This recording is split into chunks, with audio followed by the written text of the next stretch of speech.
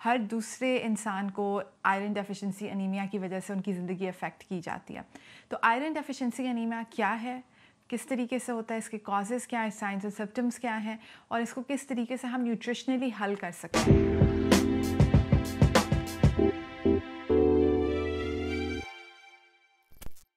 काफ़ी लोग मेरे पास आते हैं और वो कंप्लेन करते हैं कि उनको फिटीग है, क्रॉनिक फिटीग, लेथार्जी, थकावट, सांस चढ़ता है, एक्सरसाइज नहीं की जाती और एक रंग थोड़ा सा पेल हुआ होता है। और जब इनकी यूजुअली लैब्स कराते हैं तो पता लगता है कि आयरन डेफिशिएंसी एनीमिया है। इसलिए आज मैं इस टॉपिक पे वीडियो बनाना चाहती थी बिकॉज़ ये चीज़ एक बहुत कॉमन चीज़ है। क्योंकि देखें, न्यूट्रिशन आपकी गुड डाइट, गुड फूड की वजह से आप हल कर सकते हैं और ख़राब भी कर सकते हैं चीज़ों को। लेकिन एनीमिया एक ऐसी चीज़ है जो हम अच्छी डाइट और अच्छी खुराक की हेल्प से हम बेहतर कर सकते हैं इसको, ठीक है। तो अब हमें इसके साइंस और सिम्टम्स तो पता लग गए हैं। कुछ एक्सट्रीम केसेस में other than the shortness of breath और पेलर एंड ऑल ऑफ दैट, कुछ लोगों को पाइका भी होने लगता है कि उनको they start craving things that are non food, right. So like ice, कहते हैं ना, जो लोग ज़्यादा आइस खाते हैं कि आपको मोस्ट प्रॉबेबली आयरन डेफिशिएंसी है। कुछ लोगों के नेल बेड्स ब्रिटल होने लगते हैं। तो ये सारे साइंस और सिम्टम्स हैं आयरन डेफिशिएंसी एनीमिया के। अब काफ़ी टाइप्स हैं आयरन डेफिशिएंसी एनीमिया की, right. There is not one type. और अगर आपको शक है कि आपको ये सारे सिम्टम्स हैं तो आप इसके अंदर लैब्स कराएं, क्योंकि मैक्रोसिटिक एनीमिया भी हो सकता है, माइक्रोसिटिक एनीमिया भी हो सकता है और इनकी दोनों की डिफरेंट न्यूट्रिशन थेरेपीज़ हैं। So if you are interested कि मैं मैक्रोसिटिक एनीमिया पे भी वीडियो बनाऊं तो let me know in the comments below, because वो B12 और फोलेट की वजह से हो जाती है। लेकिन आज हम फोकस करेंगे आयरन डेफिशिएंसी एनीमिया पे। नाउ इसके कॉजेज़ क्या क्या हो सकते हैं? इसके काफ़ी कॉजेज़ हैं। कुछ कॉजेज़ डाइट रिलेटेड हैं कि आप आयरन डेफिशिएंट इसलिए हैं क्योंकि you're not eating, your intake of iron foods is not enough। कुछ लोगों की ये जेनेटिक वजह होती है, कुछ लोगों की कांस्टेंट ब्लड लॉस जो मेंस्ट्रुएशन के थ्रू होता है उसकी वजह से होती है, कुछ लोगों की जिनकी पेट की सर्जरीज हुई हुई होती हैं, फॉर एग्जांपल गैस्ट्रेक्टमी होगी, बेरियाट्रिक सर्जरी हो गई, उसकी वजह से भी उनकी आयरन रिक्वायरमेंट ज़्यादा होने लगती हैं। और कुछ लोगों की ड्रग और मेडिकेशन यूज़, फॉर एग्जांपल जिन लोगों को रिफ्लक्स होता है, गर्ड होता है, वो PPIs लेते हैं, उसकी वजह से भी आपके अंदर आयरन डेफिशिएंसी डेवलप हो सकती है।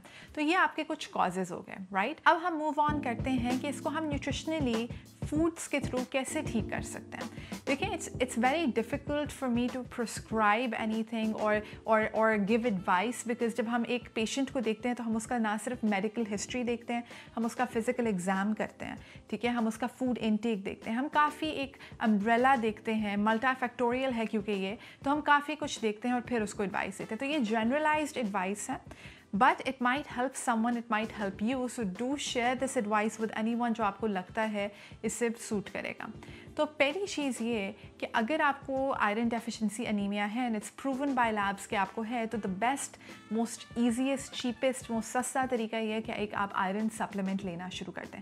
और यहाँ मैं लिस्ट करूँगी कि आयरन रिक्वायरमेंट्स एडल्ट्स की क्या हैं और बच्चों की क्या हैं, ठीक है। Now that we know that, तो आयरन सप्लीमेंट्स मार्केट में बहुत ज़्यादा हैं, लेकिन आयरन सल्फेट जो है उसकी हाईएस्ट एफिकेसी है और हाईएस्ट टॉलरेंस है।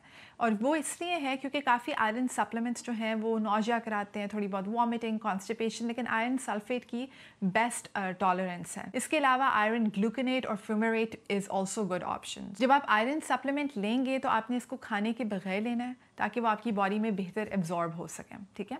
जो दूसरा पॉइंट है आपकी न्यूट्रिशन थेरेपी में, वो है कि आप विटामिन C रिच फूड्स खाना शुरू करते हैं। अगर आप आयरन सप्लीमेंट ले रहे हैं तो उसके साथ it's a good idea to start incorporating more citrus fruits into your diet, right. सो आपके सिट्रस ऑरेंजेस, नेक्ट्रेंस, फिर उसके अलावा बेल पेपर्स जिसको पाकिस्तान में कैप्सिकम कहा जाता है, ये सारे फूड्स आपके विटामिन C रिच फूड्स हैं। उसके अलावा you can Google vitamin C rich foods and start including some vitamin C rich foods. You can also take some vitamin C supplements like high C or drinks, things that will increase your vitamin C levels, because vitamin C की वजह से iron बेहतर absorb की जाती है आपकी body में. So you want to kind of like pair these two together. The third thing you want to do is कि आप heme foods and non-heme foods को increase करें डाइट में.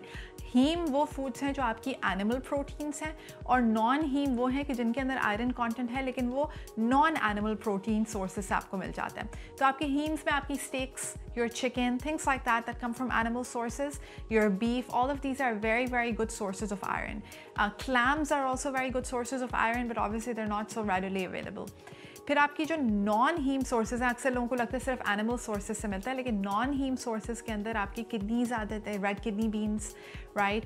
Your spinach, all of these are also very high non-heme sources, and I'm going to list some on the screen for you to just screenshot. Last tip is कि आजकल iron fortified foods भी बहुत मिलते हैं. अगर आपके घर में cereals और breads और इस तरह की चीज़ें खाई जाती हैं, तो अगर आप labels देखें उठा के cereals का, breads का, तो काफ़ी जगहों पे लिखा होता है कि it's fortified with iron, मतलब कि इसमें iron add की गई है.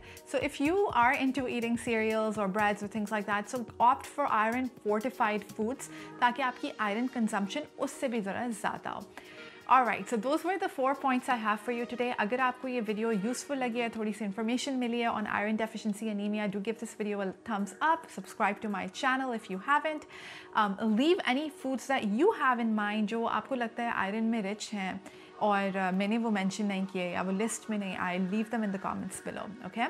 As always, take care of yourself and keep eating mostly greens. Allah Hafiz.